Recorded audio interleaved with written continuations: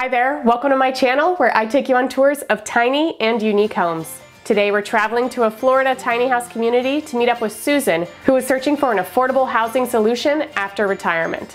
She'll talk about her experience working with the builder to design a custom tiny house, discuss how she's future-proofed the space, and of course take us on a tour of her perfect forever home.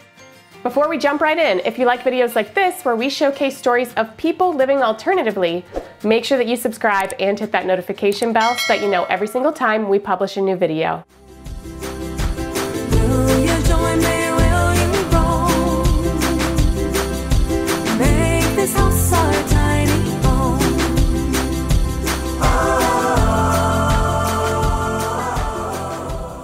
Hi, I'm Susan and this is Marshall. Welcome to my tiny house, my dollhouse.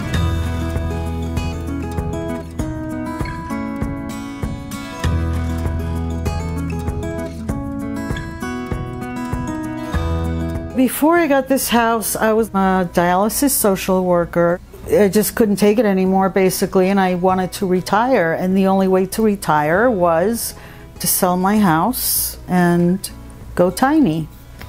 And so that's what I did. I researched it. 2 years later, it's home. I love it.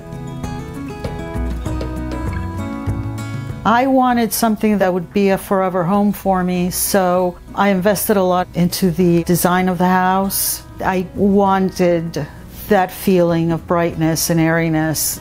The process took a few months until we had the design that we were all happy with. It was about a year process from beginning to end. Because this is a custom build, it was a little pricey. It was $160,000 total. I think it was worth it. I think the house came out beautiful and the quality of the build is exceptional. I'm glad that I spent the money. It just feels like home. We're here in Circle Pond in Ruskin, Florida. There's 12 tiny houses here in the property. The rent here is $500 a month. It covers electricity, water, sewer, garbage. It's a very affordable lifestyle.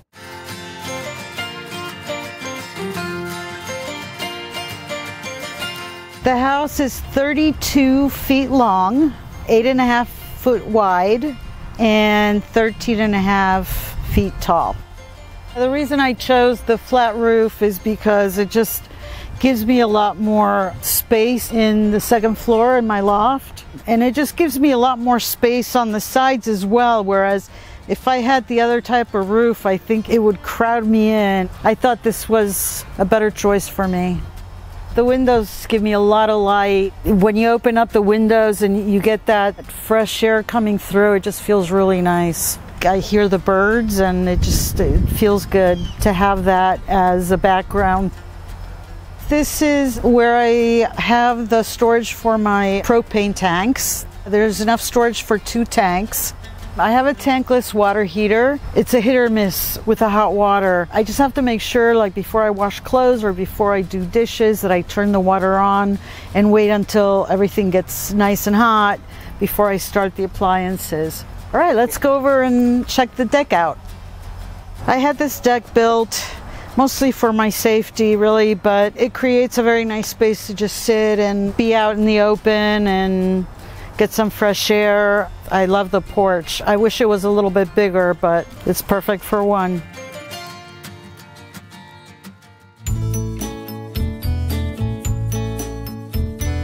Welcome to my dollhouse. I'm a tiny person and this is a tiny house, and it just feels like I'm living in my dream dollhouse.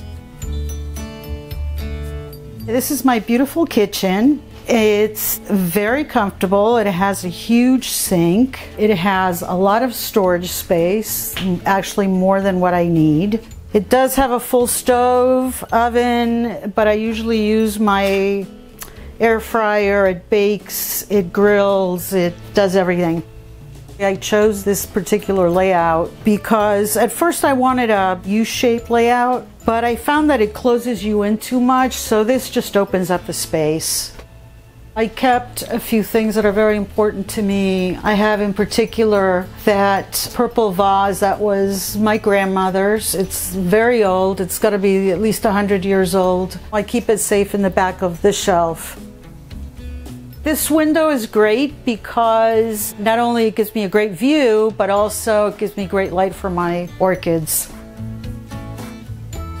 One of my favorite parts of this kitchen, or the way the cabinets were built, is my Lazy Susan. I love it. Not only because my name is Susan, but it just works so well for me, and there's so much space. The fridge is, I guess, what you would call an apartment-sized fridge. It's perfect for me. Next to the refrigerator, I have an awesome pantry. It has pull-out drawers. It stores just about everything.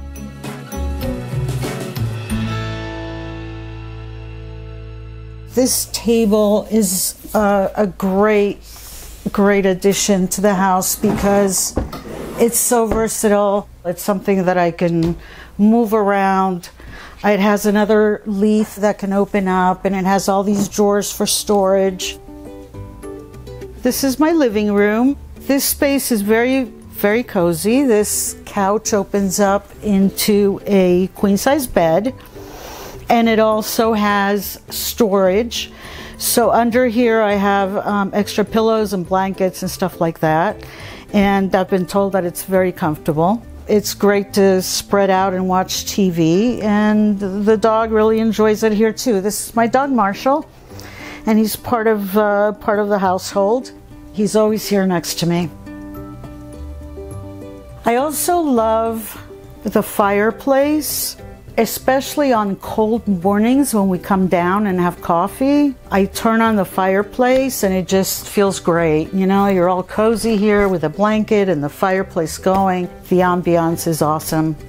When I lived in my house in Orlando, I had a lot of different artwork all over my walls, but I could only bring a certain amount. There's not that much room here for hanging stuff up. So these are one of my favorites.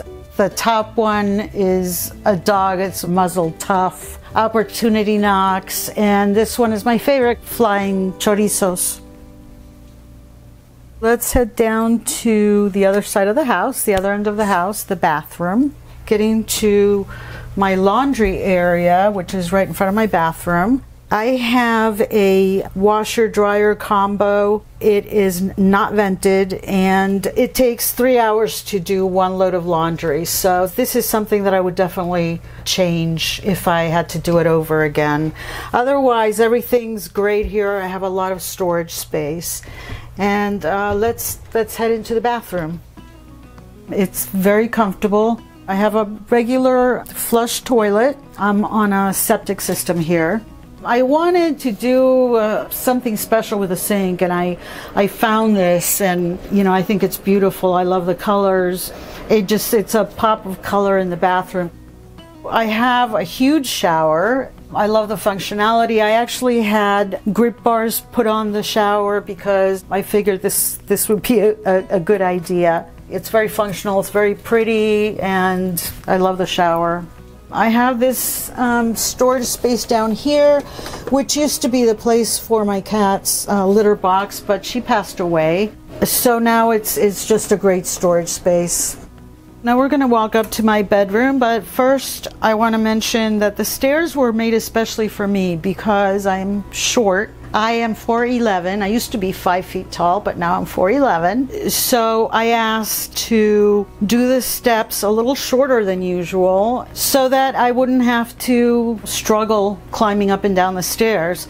And also, I'd like to mention all the drawers here, which I have storage for all my supplies for my dog and my electronics and papers, and it's just super handy and just a great addition. Another thing that Movable Roots did for me was install these railings. I asked them to do that for me for my safety, again, because of my age. So along with the shorter steps and the railings, it just works really great, and it's I feel a lot safer. This is my bedroom. It is a loft, but really feels like a bedroom to me because I am able to stand in all the levels of it. This is another reason why I feel like I'm in a dollhouse, because it is the perfect size for me, but it seems like it's all like miniature, you know? This is a queen size bed. Next time I think I'm gonna get a full size bed because this is just too tight of a space. So when you're making the bed, and I'm sure you can imagine it's hard to get into these corners. I'm planning on the full size, on a full size mattress. It'll make it a lot easier for me to move around. So I have my little built-in wardrobe here. It has a lot of room for clothes. I have a lot of drawer space for, you know, everything I could possibly need.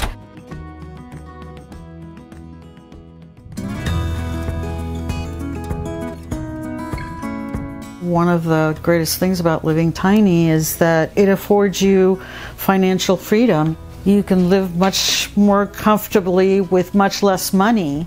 I don't have to get up at 5:30 in the morning to go to work anymore. I don't have to deal with traffic anymore. I don't have to worry about how I'm going to make the mortgage payment. That's a huge thing for me, that I don't have to worry about that. It changed my life in that sense. I can do whatever I want, whenever I want. It's my forever home. Thanks for watching this week's episode. I hope you guys enjoyed it. If you'd like to see a tour of this tiny house community, make sure you check out the link we have in the description, and I will see you soon with another unique home tour.